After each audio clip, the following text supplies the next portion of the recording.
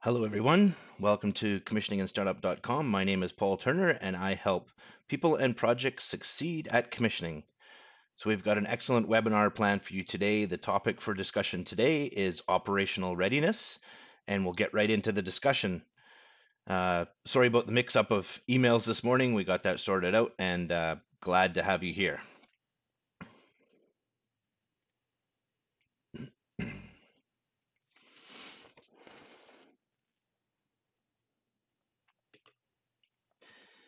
So, as mentioned, today's topic for discussion is operational readiness. First thing I'll go over is some of my commissioning experience for those that are new to this webinar series. We'll go through all of the operational readiness topics that I've got for you here today. I'll give you a brief heads up of my electrical commissioning course that's going to be released on Monday, and then we can have a bit of a live Q&A session. So as we're going through the discussion here, please submit any questions that you have in the chat box, and we'll be sure to get them answered at the end of the discussion. We're broadcasting on Facebook and LinkedIn. Normally we're broadcasting on YouTube as well, but it doesn't look like that's currently working. Please enter all your questions in the chat box. We'll gather them up as we're going through the discussion here and answer them at the end of the discussion. We are listening to your feedback from the last survey, last webinar.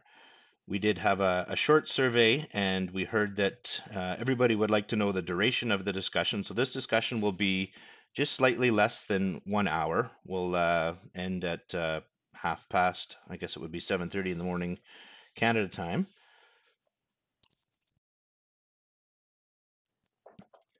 Another request was for a copy of the slide presentation, and that will be available at the end of this discussion. I'll give you the link of where you can download the webinar certificate as well as a copy of the slides. One other comment that we heard quite frequently was to maybe shift this to more of a Zoom or one-on-one or one-on-many type of discussion so that can be a bit more collaborative discussion. That's something that we definitely want to do at some point. For now, I'd like to keep it, I guess, on YouTube, Facebook, and LinkedIn. I guess the main reason is to allow more people to see the discussion. If we move to a Zoom or a Google Meet discussion, then it's maybe more of a closed discussion. So I want as many people to have access to this commissioning information as possible, and maybe the best way to do that is on Facebook, YouTube, and LinkedIn. So please stay to the end of this discussion, and we'll make sure you get the link so that you can access the webinar participation certificate as well as a copy of the slides. So a little bit about me. My name is Paul Turner. I'm a professional electrical engineer and a registered project management professional. I have over 20 years of experience working on complex systems. I have a wonderful family. We live in Canada. The picture on the right there is actually my two children. We were in Nebraska a few years ago watching the full solar eclipse. It was 27 hours of driving for a 3-minute eclipse, and it was absolutely worth it. It was a great experience. Some of the projects I've worked on in the aerospace industry: I've built satellites and rockets for the Canadian Space Agency. I've built payloads for the International Space Station. In power generation, I worked on a 200 megawatt hydro generating station in northern Canada. Power transmission, I was the commissioning manager for a 2300 megawatt HVDC link. That was a $5.2 billion project that we delivered on time and on budget. And currently, I am the commissioning manager for a wastewater treatment plant where we're upgrading the facilities to accommodate a new biological process. So the topic for discussion today is operational readiness. This is an important topic for discussion since we want to have a smooth transition from the project to the operations and set the operating team up for the best chance of success. And the commissioning team maybe isn't responsible entirely for operational readiness, but does play a large role in the operational readiness process, given that they're the last phase of the project and setting the operations team up for success. So at in-service date, the owner's operating team assumes care, custody, and control of the new facilities. They need to be prepared for continued operation and maintenance of the new assets. And operational readiness is the process to ensure that the operations team is prepared for the new responsibility and is set up for the best chance of success for continued operation and maintenance of the new equipment. There's really two groups of operations that need to be considered. There's the local on-site operators, as well as the central control operators in the central control facility. Both of those groups need to be prepared and ready for handover of the new assets and operating of the new assets.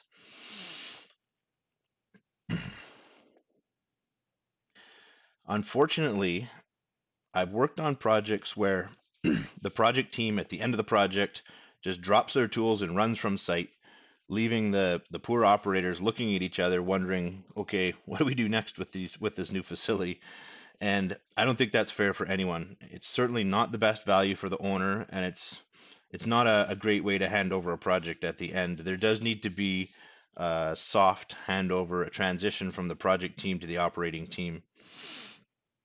And the commissioning team does play a large role in this handover. Commissioning team can participate in many of the tasks and provide information in order to help facilitate a lot of the operational readiness processes. So let's review what some of those operational readiness tasks are. Of course, on any project, there's mountains and mountains of documentation. It's not always everyone's most favorite aspect of the project, but it is definitely an important aspect of the project. And it's important to provide the operating team with the right documents, the ones that they're going to need on a daily basis to operate the new facilities, and to hand them over in an organized manner so that they can understand what documents they are, where they are, what they need, and how to find them when they are troubleshooting the system or operating the systems. So there's a few components of documentation. The facility documentation, this is the documentation that the operations team will need on a day-to-day basis.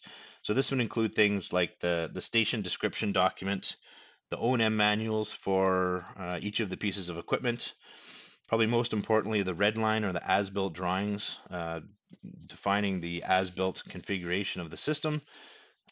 Those are an important set of documents that the operating team will need. As well, they'll also need all the operating documentation. So this would be the SOPs or the standard operating procedures. And these can largely be based on a lot of the commissioning procedures.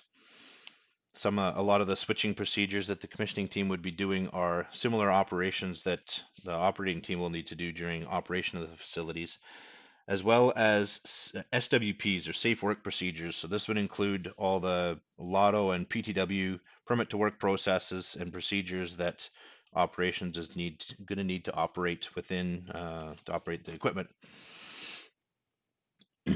So documentation would also include a lot of the items that maybe aren't required on a day-to-day basis, but the operating team may need for reference. This would be the historical project information. They don't necessarily need to know about that RFI that was asking a question 2 years ago. But they do want to have access to this information during troubleshooting. They might want to go back and look at some of that historical project information to get a bit more background on a particular failure or piece of equipment. So not necessarily organized in some sort of manner, but it does need to be archived somewhere so that operations can access this historical information if needed. All the construction turnover packages, so all the quality control processes, construction quality documents would be archived. All the commissioning turnover package information, so test procedures, test results, all the recording and data that was gathered. They may or may not need that information at some point in the future for troubleshooting. They wouldn't need it on a day-to-day basis, but they would still need access to it just in case. And then all of this information, you need to establish where this documentation is archived. So with the magnitude of information that's produced on projects these days, best is to do this in an electronic system. It used to be before where binders were printed out and then you'd deliver a room full of binders to the operating team, and they seem to prefer that. But with even more and more information, it needs to be in an electronic system so then it's searchable and it can be organized in a logical manner so that people can find the information that they're looking for when they need it. One aspect to consider for operational readiness is the site operating personnel and site support. So The commissioning team can support this in some regards. A staffing plan may exist if there's already an operating team that's assuming responsibility of the new facilities, but you may need to add additional staff within that operating structure, and you need to prepare a staffing plan in advance. The reason I say that the commissioning team can help with this is ideally the commissioning team and the operating team can collaborate, and it's worked very well on some projects I've worked in the past where individuals that are on the commissioning team stay at the facility and become the operating team, the plant engineers and the operating technicians. All that information that's gathered or learned during commissioning is beneficial if that group can stay there and continue to be the operational group as well. Um, so that can find some synergies between two staffing plans of the commissioning team and the operations team. That works well. So if you're working in a remote location, other staffing plan considerations may be a staff rotation cycle if individuals are going in for say 2 weeks at a time and out, or say 3 weeks in and 1 week out. What is that rotation cycle? A common problem at the end of a project is as people start to see the end of the project coming, they're starting to look for their new role. They don't want to be left out and left at the end of the project without a role coming forward. So you may find that some people are leaving the project before it's actually complete. And because of that, you may need to implement some sort of staff retention strategy to predetermine where individuals will transition to. That way, if they know that in 6 months when the project's over, they're going to be part of this organization, they're less likely to leave the project at the end to try and find that next role. That's a consideration that might need to be put in place, some sort of staffing retention strategy. Uh, an aspect to consider also is transportation and accommodation. If it's a remote location that the facility is located, then where will operating staff live? Is accommodation required near site, and how will they travel to and from site? Some of these things need to be thought about before in-service date to prepare operations for operation of the facilities. Maintenance contracts are another consideration.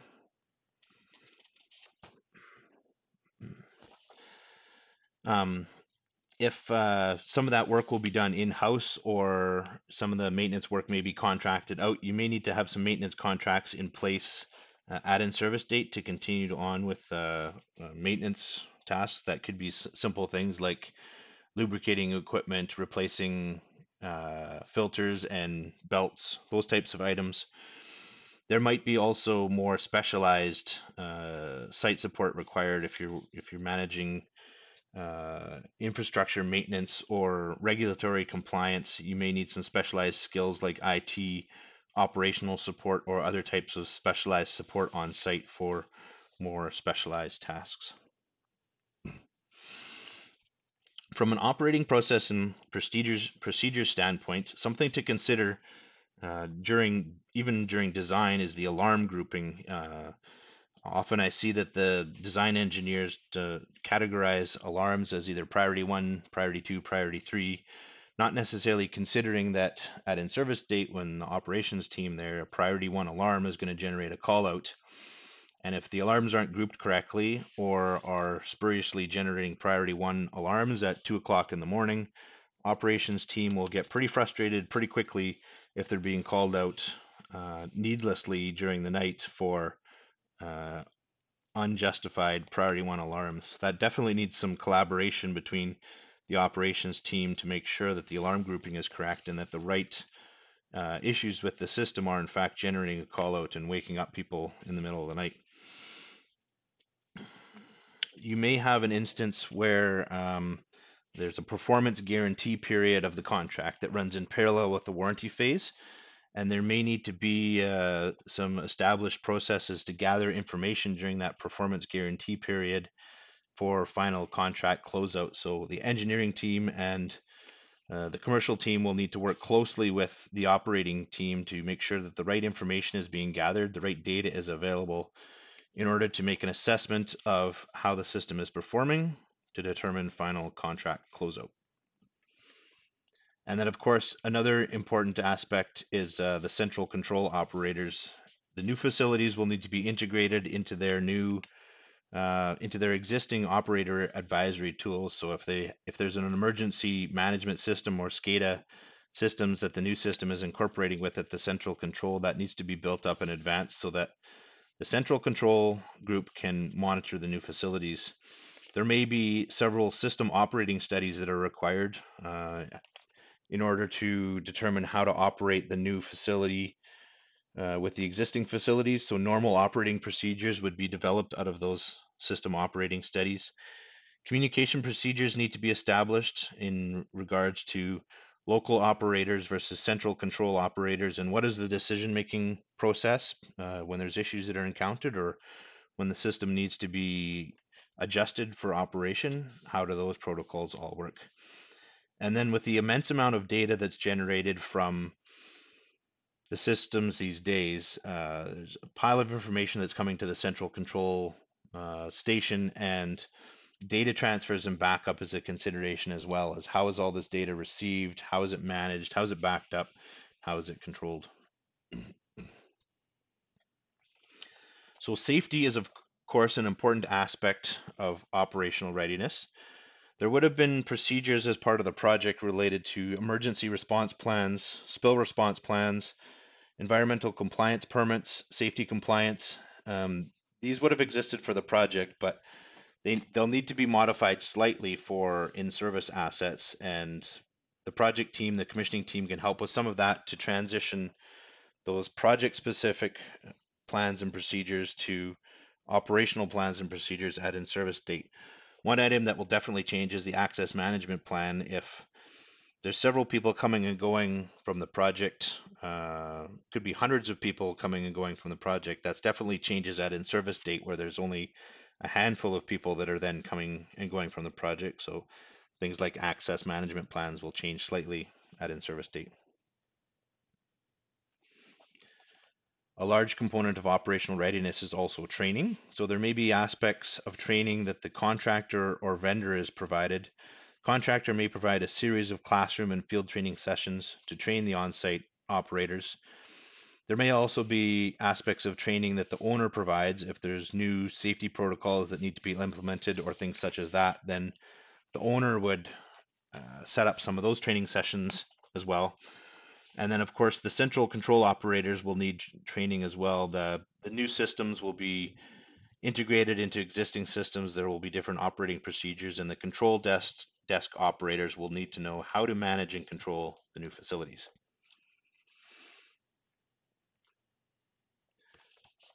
In our last webinar, we spoke about cybersecurity compliance and the level of effort that is required in order to achieve NERC compliance, NERC CIP compliance. The ongoing cybersecurity compliance is also a concern as well, and the operating team needs to be set up for success to continue with ongoing cybersecurity compliance. The operating team will need to understand what is required to maintain compliance, or at least establish a dedicated cybersecurity team to maintain compliance. As we spoke about last time, the software management can be a huge task for monitoring software patches, assessing and implementing all those software patches to keep the system current. Data systems are a consideration as well. So we talked about the performance guarantee monitoring period. If there's data that's gathered to confirm contract closeout, data systems may need to be put in place to record this information. Another example might be a TFR, a transient fault recorder. On the last project I worked on, there was a system-wide transient fault recorder that was monitoring and controlling all the different data points of the system. So the new system we were working on had to be integrated into the existing TFR in order to monitor the new system and look at all the changing parameters within the system. Now, this is always a big consideration, and a large amount of work is to set up an EAM system. So that's the Equipment Asset Management System. The operations team will require an electronic system to store operating data and manage maintenance of the new facilities. So there's a few aspects of this. The asset management system itself contains all the operational information on the system. This would be things such as the nameplate data, system hierarchy, basically anything that requires maintenance within the system. So that could be anything even down to a fire extinguisher. Fire extinguisher, for example, needs routine inspections to make sure that it hasn't expired, or rotating the item so chemical inside isn't settling at the bottom of the tank. Anything and everything that requires maintenance or activities to be done on them is loaded into the asset management system. What that then does is it's used for the work management system. So as work is required, or warranty items or maintenance items are required on any of the equipment, the work management system will generate a work order for maintenance tasks or for warranty requirements. So any routine inspections that are required for preventative maintenance, if there's a 6 month overhaul or an annual overhaul where a machine is completely disassembled and there's a visual inspection that needs to take place, all those things are loaded into the work management system so that the work orders are generated at the proper frequency in order to ensure that work is conducted when it needs to be conducted. The work management system will also generate all the work orders for maintaining regulatory compliance. So if there's software patches that need to be updated or hardware that needs to be replaced because it's obsolete, work management system will generate work orders for that. So really the EAM, the equipment asset management system, is controlling and managing all the data of the new assets and helping the operations team ensure that the right tasks are being conducted on the equipment at the right time. That will ensure that warranty requirements are being met, and that will ensure that operations and the owner receives the best value out of the assets to receive the full length of lifetime of the assets because the correct preventative maintenance activities are being conducted. So anything like all the warranty information, all this is loaded into the EAM system. One thing that's conducted is a critical spares assessment. So any of the spares that are determined to be needed on site, those are also loaded into the EAM system. And even something like a spare sitting on a shelf requires periodic maintenance if it needs to be rotated or lubricated or something, then the work management system will generate the task orders, the work orders in order to maintain the spares. The EAM system will have a pile of data, so data backup is an important aspect to consider for EAM. As well, you'll also need to determine an obsolescence strategy. Most of the systems that are being installed these days are computer-based systems, and eventually everything becomes obsolete. You can build a brand new system, all computer-based system, and within 5 years it's obsolete. So something to think about is an obsolescence strategy. Is how is that going to be maintained? If you can no longer get replacement parts, if you can no longer get software patches, then you therefore aren't NERC compliant, cyber compliant, or something like that. As equipment becomes obsolete, how is that going to be dealt with?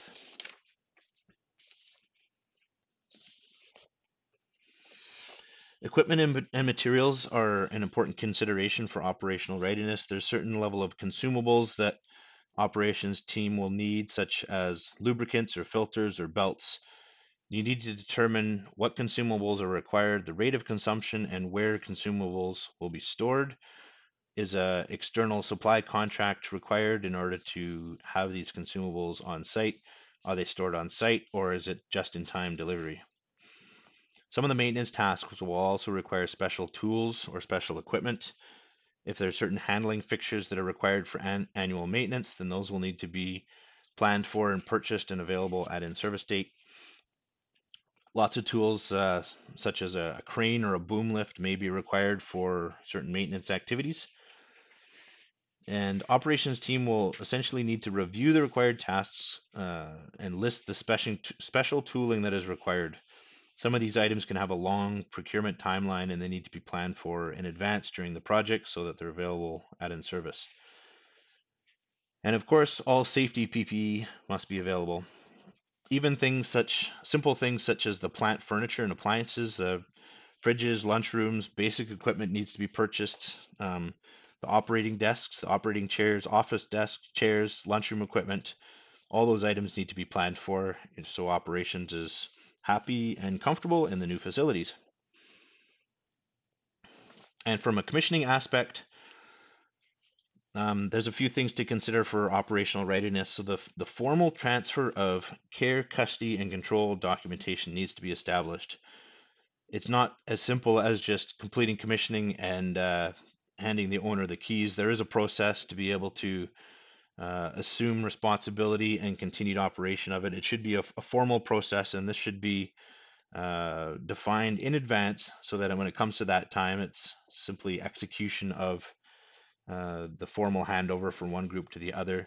There may need to be some service level operating agreements established between local operators and central control operators.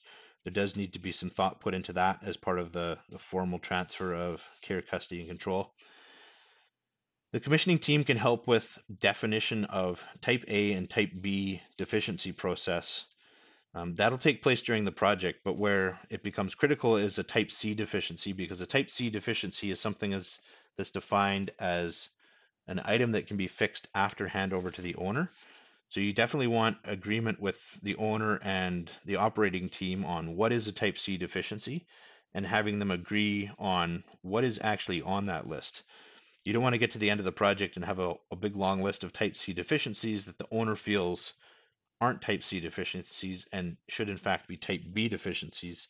That's definitely going to delay your handover. So you want to have a close collaboration there at the end of the project to establish, okay, here's the few items that are going to be fixed during the warranty phase after handover to the owner.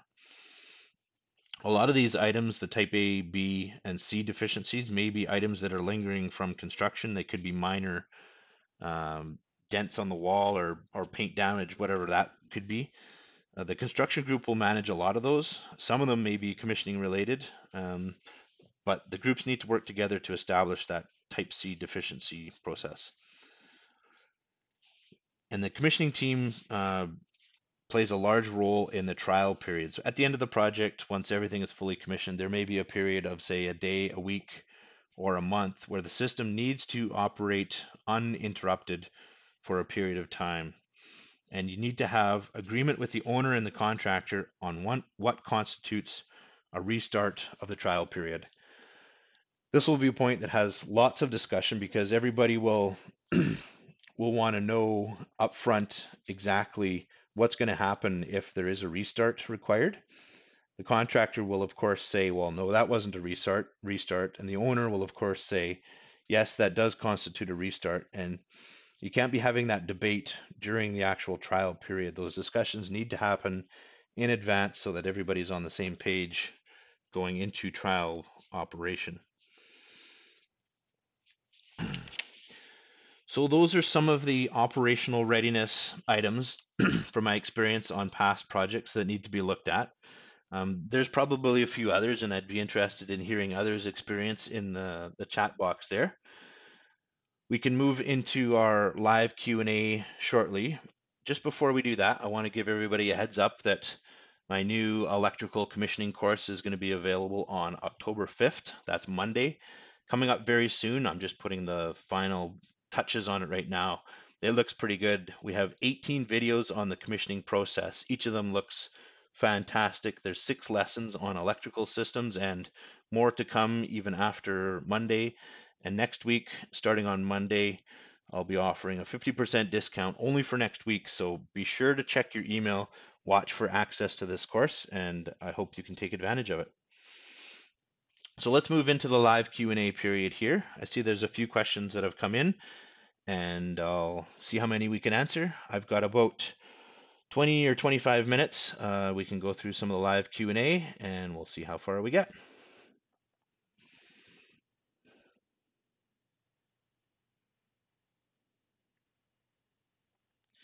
So the first question I've got from Med is, how does the project manager control quality?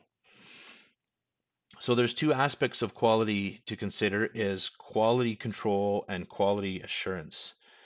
Quality control is the contractor's responsibility. So the contractor would be required to have some sort of quality management system implemented internally, that anything that's being built is going through their QC process to ensure that it meets contract requirements. They should be doing all the checks, point-to-point checks, anything to confirm that what they've installed meets contract requirements, meets the drawing requirements, meets all the technical requirements, and is going to function as intended in the contract. Then the second aspect of that is quality assurance. So that would be a group on the owner side, either a consultant or maybe the owner themselves, some sort of specialized group that then goes in and verifies that the contractor is doing their quality control responsibilities. So it's not necessarily that the QA is going doing 100% inspections to confirm or redo a point-to-point checks, but they're confirming maybe by witness in the field or by paperwork or some sort of aspect to confirm that yes, the contractor has in fact done their quality control processes. So from a project manager's perspective, the project manager really needs to ensure that those two groups are properly implementing their quality control and quality assurance functions. There's a few ways to do that. The project manager can periodically, say every 6 months or annually, or depending on how things are going more frequently, can institute a quality audit where they can go in and verify the contractor's internal quality control programs, look through their processes, understand their QMS, audit some of their documents, and confirm that their plan that they're implementing actually makes sense, and to confirm that the contractor is actually following their plan. Then the project manager can also do the same on the QA. They can audit the QA processes and make sure that the QA plan makes sense and that it is in fact being implemented as defined in the QA plan. Out of this audit, there can be recommendations or things that need to change or be updated. The project manager can ensure that those are issued to all the groups and make sure that they're followed through on to correct any gaps or deficiencies that are identified in the quality management process. But from a commissioning perspective, I can say that this is critically important. If the quality processes prior to commissioning during the construction phase aren't being implemented or don't exist whatsoever, then commissioning team is not being set up for success. We're going to receive a pile of junk that isn't going to work or isn't going to be installed correctly, and it can lead to nothing but nightmares. And then the poor commissioning team is being looked at saying, you got to finish this. The project's over. Why isn't this stuff working? Well, a couple of years of inadequate quality control processes and quality assurance processes before commissioning certainly hasn't helped. At that point in time, nobody's too concerned. They're just putting pressure on commissioning and saying, get this done. So a very good question, Med.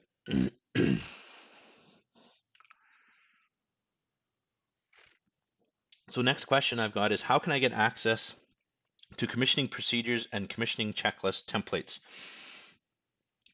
So this is something we've actually put together in our mechanical commissioning course and in our electrical commissioning course that is being issued on Monday.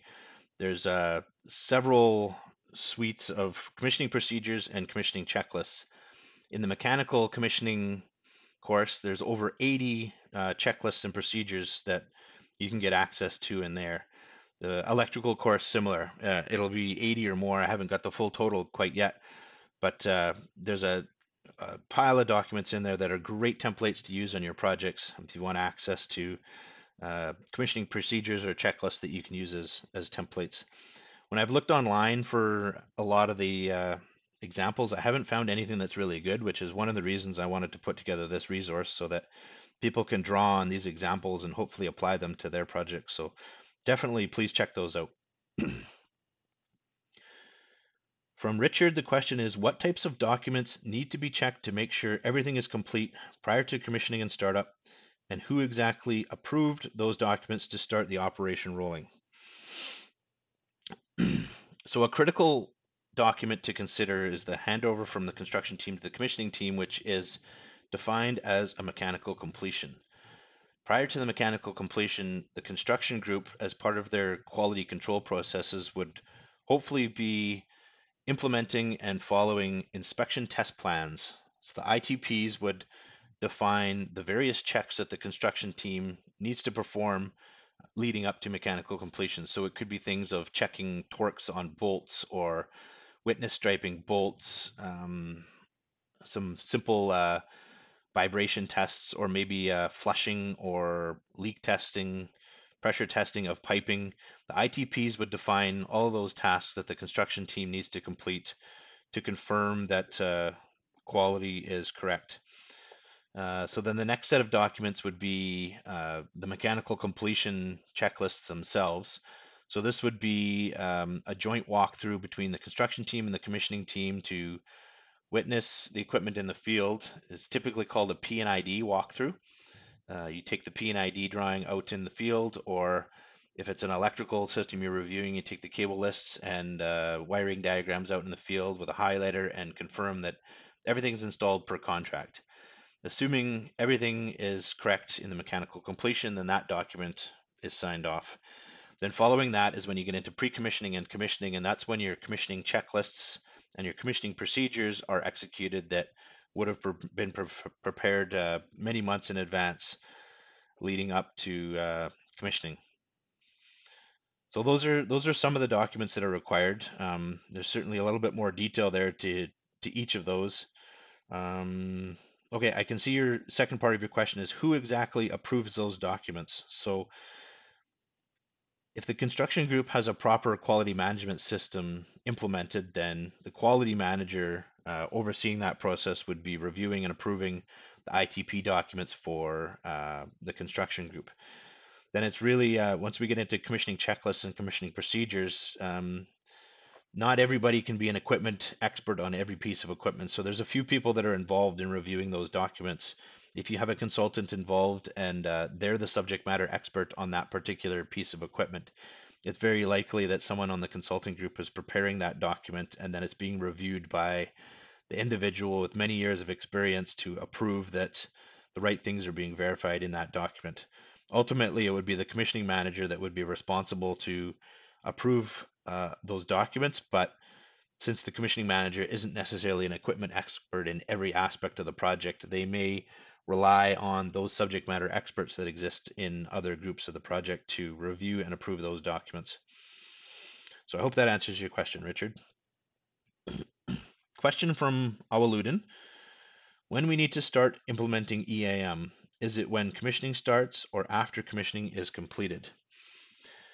EAM can be a large task to implement. I've seen it rushed at the end of the project, and to set it up properly, it really needs to be set up during the commissioning phase. So, not necessarily implemented. It would need to be implemented at in-service date because the project processes would be slightly different than the operating processes.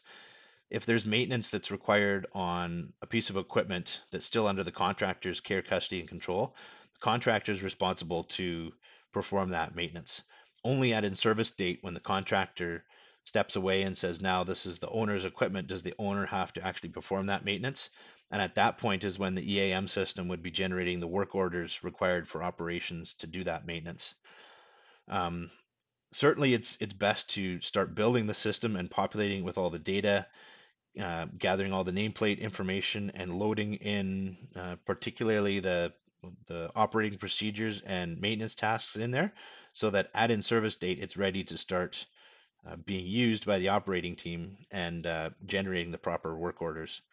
If it's not, then there could be a period of time where operations is scrambling a little bit and they don't necessarily have the direction on what to do and when to do it. That maintenance tasks can get missed, that can void warranty of your system. So you want to have your EAM system up and running just prior to in-service date so that you can fully implement it and start using it at in-service date. So I hope that answers your question, Awaludin. Question from Fami. In your experience during startup, actually many noises need more time to get a plant on spec. How to reduce noise to speed up your stable system? Oh, I'm not sure I completely understand the question.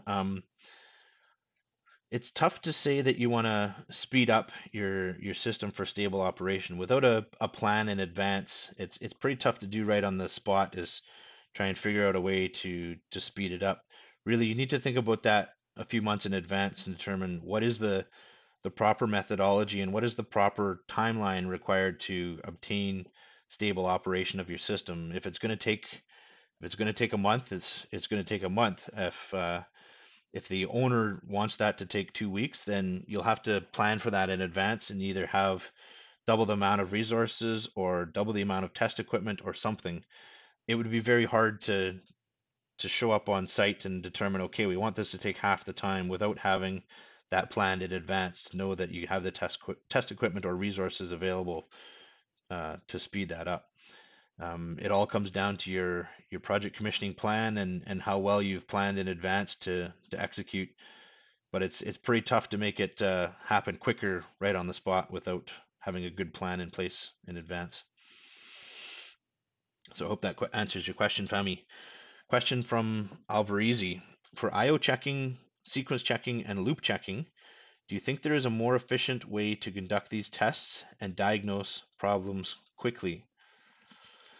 It's maybe going to depend on the system. A lot of it is custom wired cables between communication cubicles that it's brute force. You got to get out there and do all the point-to-point checks and check the cables of the system. There may be systems that exist where they're more standard off the shelf and wired the same every time, and maybe you can generate some sort of electronic automatic process to test those systems where you can plug in your test equipment and it just flicks through each of the point to points there and verifies everything. But if everything's custom made and custom designed for the project, it may be tough to come up with some sort of generic test equipment or test sequence to test those items. If you're doing loop checking and every loop is different with different end devices, then it's kind of a custom test for each loop. Now, that's not to say you could find a better way. If it's a process where you're installing the same 5 loops on every project, then you certainly could have a device that plugs in at the end there and automatically checks through all devices. I can think of an example that might be related on one of my aerospace projects when we were testing satellite hardware to go into space.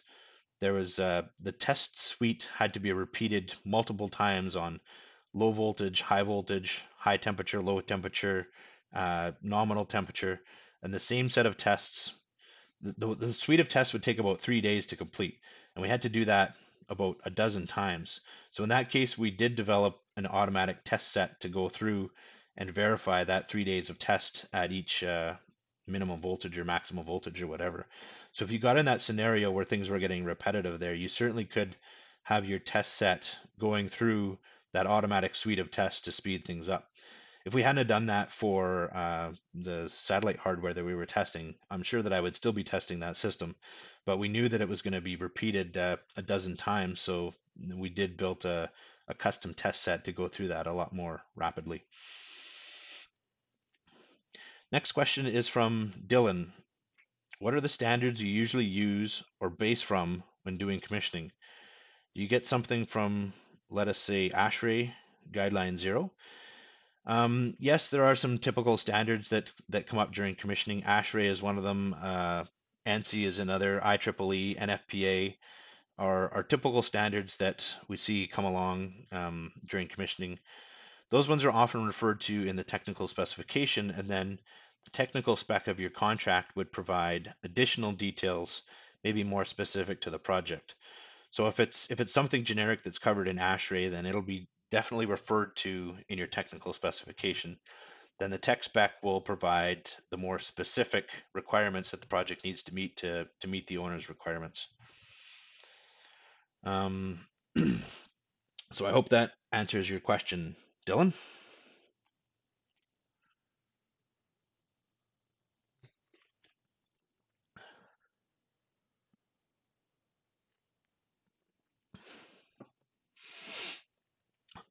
So a question from Richard.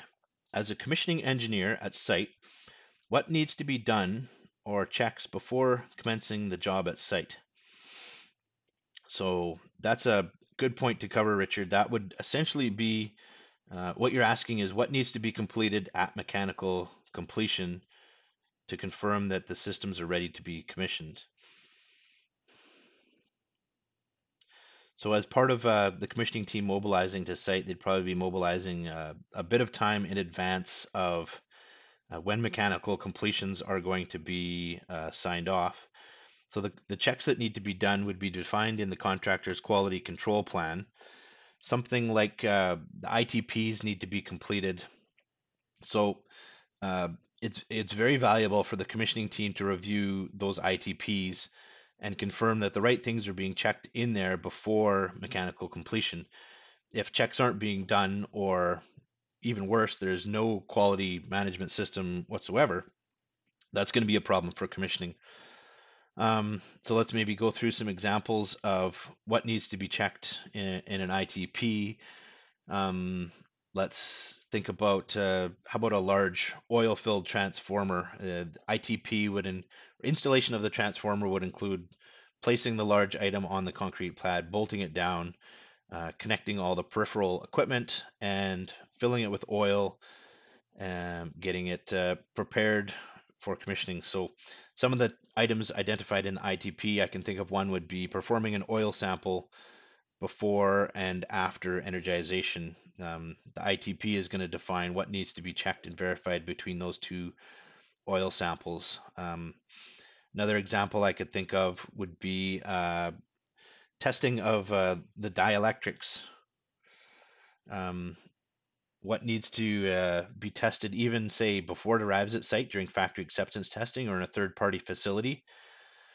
Um, high voltage or high pot testing to confirm that the dielectrics are correct even before they arrive at site of the large transformer. Any of the high pot testing that's confirmed on site. Any of the, I can think of some of the bushings or maybe arresters that need to be tested in an ITP. Um, those are some specific examples, but really you want to make sure that the construction quality program is capturing all items that you would expect to see in an ITP, and feedback from the commissioning team into that ITP process is definitely valuable so that the right things are being checked and that the commissioning team knows what's being received at mechanical completion.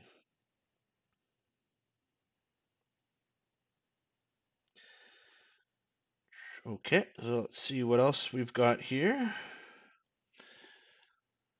Question from Mel. What is the best way of handling defects and concerns that will occur after turnover to operations team within the warranty period?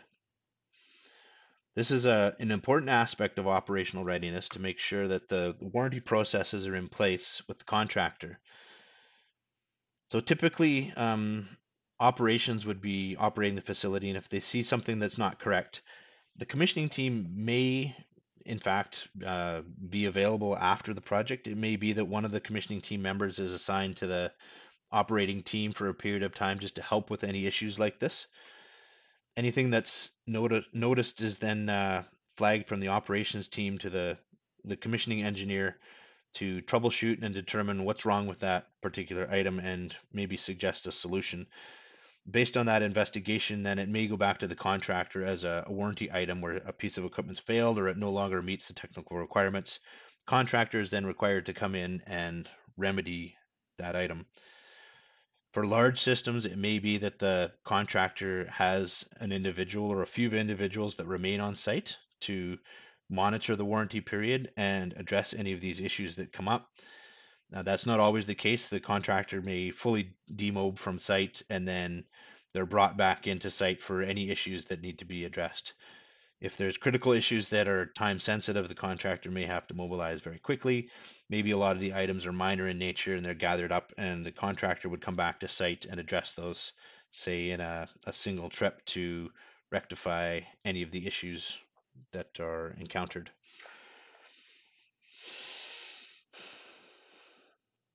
So I hope that answers your question, Mel. All right, I'm not seeing any more questions that are coming in. Those were some great questions. I appreciate everyone's input into the discussion here.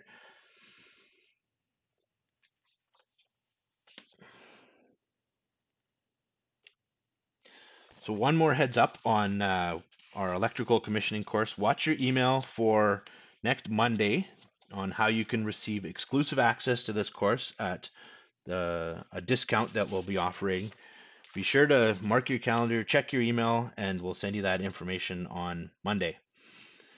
So in order to receive the participation certificate for this webinar, this is a sample of the certificate. There's a short survey to complete, and we appreciate your input.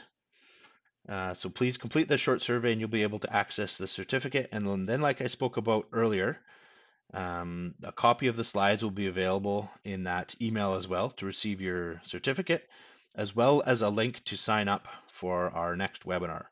Our next webinar is scheduled for October 22nd, and the topic will be commissioning safety. So please sign up for that discussion as we discuss that very important topic.